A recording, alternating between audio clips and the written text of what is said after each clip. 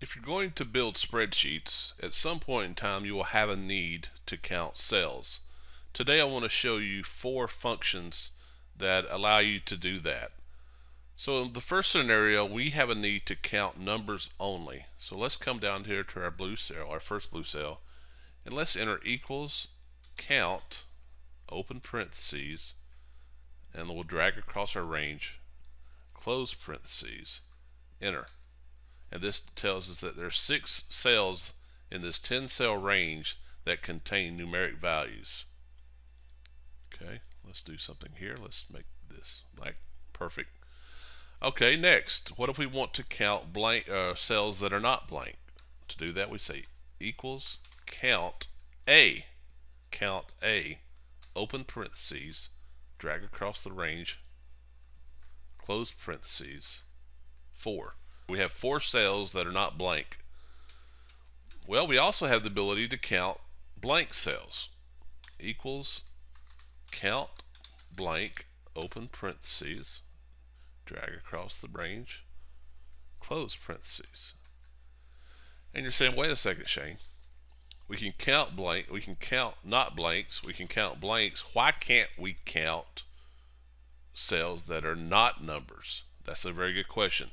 Excel does not give us a direct function to do that. But using these 2 functions that we've just learned, we can combine those.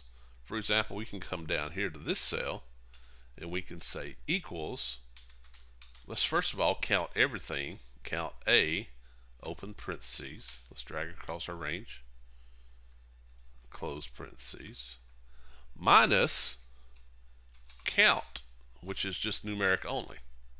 And drag across the range, close parentheses, enter. So this gives us the total count minus the numbers only, and of course the result of that is non-numeric cells.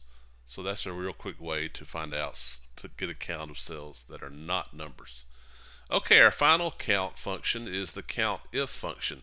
This allows us to count cells based on a criteria. And I'm going to give you 3 examples of this one. The first is going to say, let's count if, open parentheses, drag across the range, comma, and now I'm just looking for the value of 62. So I type in 62, close parentheses, enter, and we do have 1 cell that contains the value of 62. Our second example equals count if, open parentheses, drag across our range, comma. Now I want to search for text and I want to search for apples. But because this is text, I'm going to have to enter quotation marks. Apples. Close quotation, close parentheses, enter. And sure enough, we do have 2 cells in our range that contains the word apples. And finally, we have another set of criteria. We can say equals count if, and let's drag across the same range one more time, comma, greater than 18, close parentheses, and watch what happens. We get an error message saying there is a problem with this formula. Well, the problem is that the criteria has to be surrounded in quotes in order for this to be accepted. So if I put quotes around the greater than 18, press enter, then we indeed get a count of numbers that are greater than 18. 24, 62, and 29. Notice that it ignored 18 because our function says greater than 18. Had I chose to say greater than or equal to 18 and press enter, you would see our count go up by 1 because it now does indeed include 18.